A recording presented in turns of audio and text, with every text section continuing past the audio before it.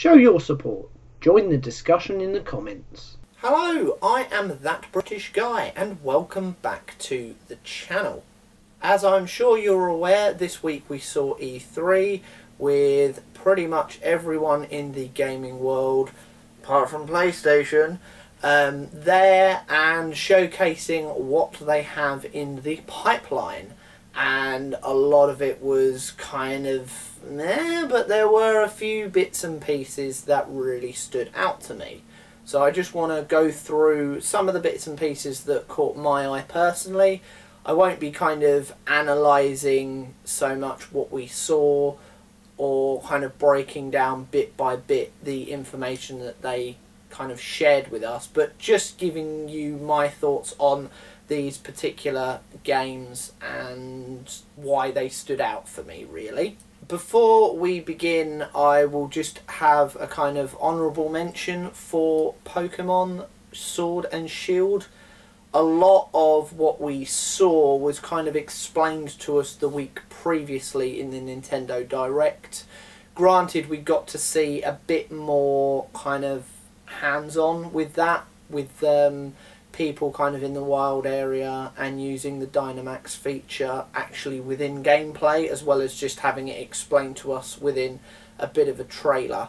But to be honest, if you want more in-depth information on that, I would suggest heading over to PokePidge's YouTube channel, because he has really kind of gone into a lot more detail, as you would expect, on the kind of Pokemon Sword and Shield side of things. But I am still very interested in those games, or that game, because I guess it's sort of just one game. I am very interested in it and hopefully will be purchasing it, if not directly at release, not too long afterwards. Sticking with Nintendo, there were a couple of bits that really stood out to me in their presentation, two of which happen to be Link related. Obviously, we got the announcement that Breath of the Wild 2 was in development. Not too much to say about this at this current stage, because we don't know kind of how long that has been in development for. We don't know how far along they are with it. We don't really know even a window as to when it's likely to be released. I would imagine sometime around, hopefully, the release of the PlayStation 5 and Xbox's Project Scarlet, but who knows, maybe that will be quite a good release to drop in there when those consoles do come to the market, just to kind of steer people back towards the Switch. That would be quite a good idea. Obviously, it is a hugely popular game, the original one for the Switch, and was, at the time the Switch launched, was kind of the main reason to buy the Switch. And although I've played the main campaign of it, there is still a hell of a lot in that game for me to kind of uncover and dive into. So a sequel to that, yes, thank you very much. Also, we saw a bit more of Link's Awakening, and we also got a release date for that as well. It will be released on the 20th of September, which is excellent news. It's a lot sooner than I personally anticipated.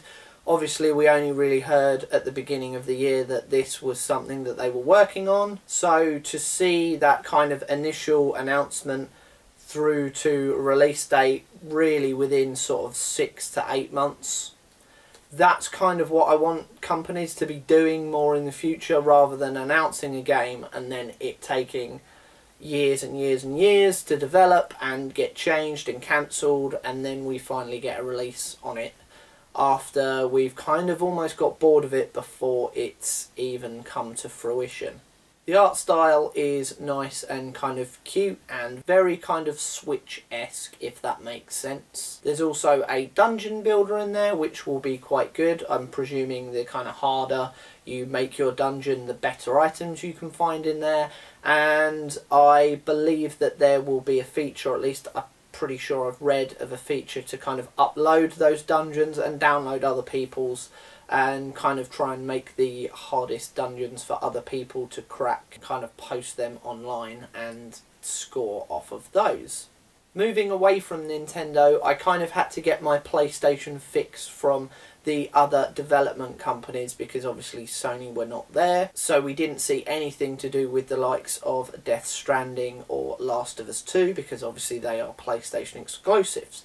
But one thing that will be coming to the PlayStation 4, and thankfully it'll be the PlayStation 4 and not the PlayStation 5, is Cyberpunk 2077. And we got a release date for this as well, the 16th of April 2020, which is certainly a lot sooner than I personally thought it would be.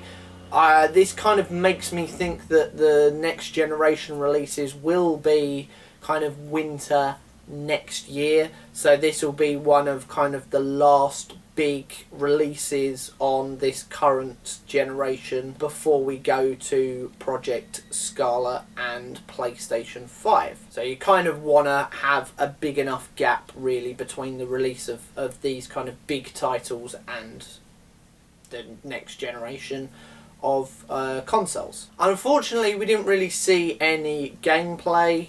It was all kind of cinematic stuff and storyline based bits and pieces. But it was reported by some people that what we saw was in-game stuff, even though it was cinematic. So hopefully the game can look as good as what we saw. And we also got a reveal of Keanu Reeves, which was a bit of a surprise. This kind of blew the internet up. I took it as a cool, okay, I guess. I haven't really seen him in anything other than The Matrix, so yeah, I mean, it's not necessarily a bad thing, but it's certainly not something that would make me buy the game. I was very interested in it beforehand anyway.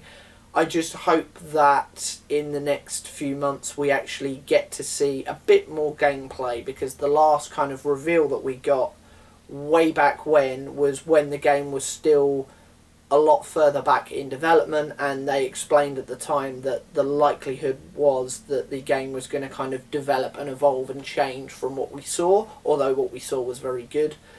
So it would be nice to see what this game is like, maybe in the next sort of 2 or 3 months, just to kind of get an idea of what we will actually be getting our hands on from a gameplay standpoint. But very, very, very excited for this game. And the other couple of games that really piqued my interest, they are both Square-Enix games, and one of which is the new Avengers game. Now this is a game set completely separate from the cinematic universe. They've kind of written their own story in, they've got their own interpretations of the characters that you can play as. This kind of annoyed people on the internet. I'm not really sure why. Oh, Iron Man doesn't look like Robert Downey Jr. So, he's being played by Nolan North. He's not going to be anything like Robert Downey Jr. And, like, you've got Thor there as well. Well, he's nothing like Chris Hemsworth. Well, he's not going to be, because they're not basing this on films. They're taking the kind of lore that's already been created within the comics and branching into their own universe and their own kind of character developments, their own set pieces within this story. And it was explained that from kind of the offset you can play as 5 different characters: Iron Man, Thor, Captain America, Black Widow and the Hulk. But it was also explained that once the game is released in the kind of months and years to follow, they're almost going to kind of keep it going sort of as a live service, but without subscription charges, without charging you for any extra DLC, without loot boxes and without microtransactions, anything like that. And they were going to feed in other characters and other stories, so whether that means we see kind of appearances from the likes of Spider-Man or Ant-Man or anything like that, Doctor Strange coming in and having their own kind of personal DLC, or whether that feeds into the main storyline and develops it a bit further, I'm not really sure. But that is a nice way to kind of keep the game growing and growing and growing as the months and years kind of go on. quite surprisingly, we even got a release date for this as well, May 15th, 2020. So obviously they're going to have to keep this going and going and going once the next generation of consoles have kind of landed. Whether this means they're able to kind of easily port it over to there once all the content is finished and they release kind of next generation versions of the game with everything in right from the beginning, who knows. But it's certainly one to keep our eyes on. It shows kind of the fall of the Avengers and them rebuilding themselves when the general populace see them as the enemy, basically. So it'll be very interesting to kind of get really under the skin of all those characters and see them develop and grow throughout the game. An action-adventure game that is very much kind of story and character based, very much up my street. Thank you very much. And finally, of course, we have Final Fantasy VII Remake. Now, we did get the release date revealed to us a couple of days before in a kind of short trailer for March the 3rd, 2020. But what they showed us was kind of an extended version of that trailer, which introduced Tifa for the first time. Obviously, we knew she was going to be about, but we hadn't seen any footage of her yet.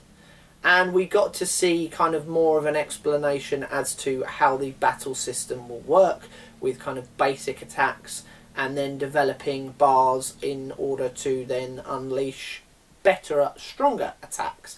And we saw this in action with the fight with Barret and Cloud versus the Guard Scorpion, kind of the first boss, where you're setting the bomb at the reactor. And it was very kind of cinematic, it was very open.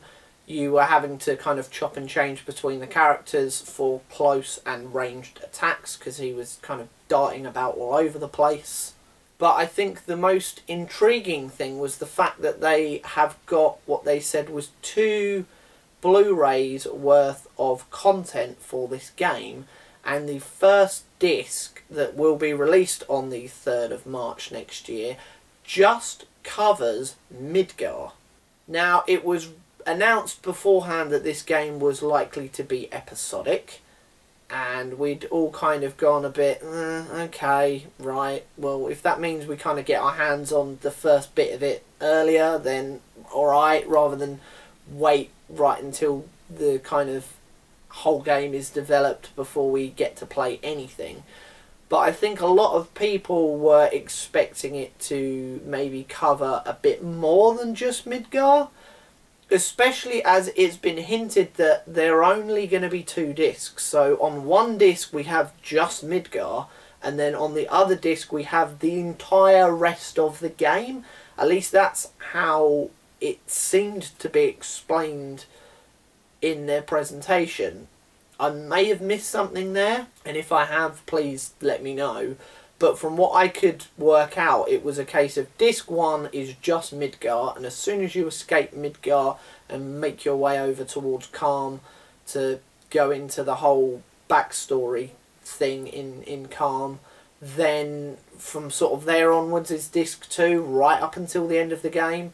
I kind of expected it to at least encompass maybe that first island, so Calm, the Chocobo Ranch, going through towards Junon, and then setting sail towards the Costa del Sol, and maybe once you land at Costa del Sol that's the end of the first disc.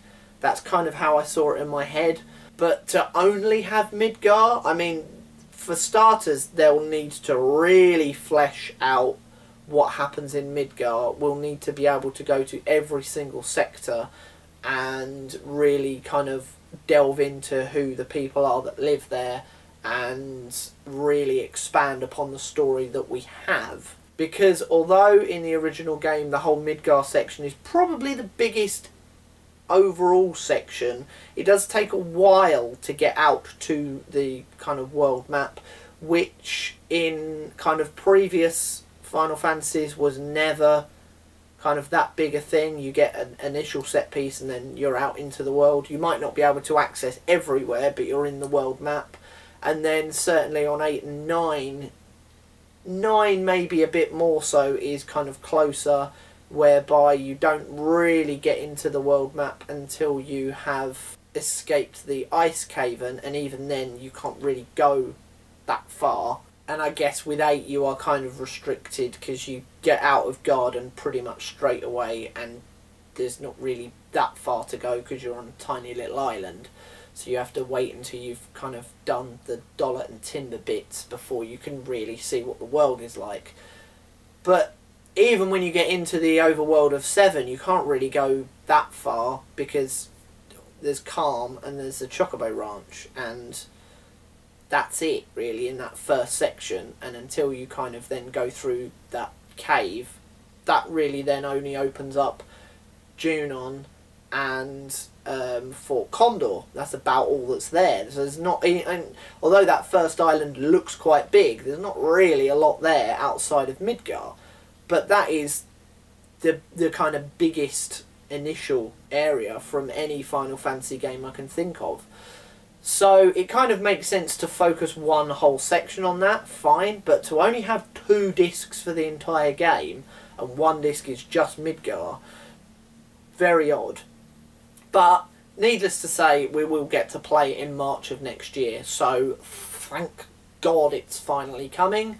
Would have been nice if it had been this side of Christmas, but what can you do? So there we go. They were my kind of highlights from E3. I'm sure you had your own personal highlights and lowlights from what we saw. Please let me know either way what they were in the comments below. You can also let me know on Twitter at RightlyWrongly or on my Facebook page at ThatBritishGuy86. But until next time, I have been That British Guy, and I will see you very soon. Goodbye.